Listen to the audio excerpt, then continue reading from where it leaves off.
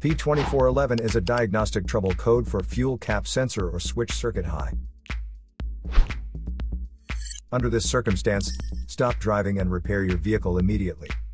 It means the PCM has detected a variation in the voltage coming from the fuel cap sensor or switch circuit is above the normal limits set by the vehicle manufacturer.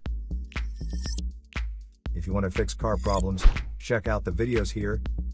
You're also welcome to leave comments below. Our mechanic professionals will answer them shortly. Don't forget to like and subscribe to our channel. Thanks again for watching this video.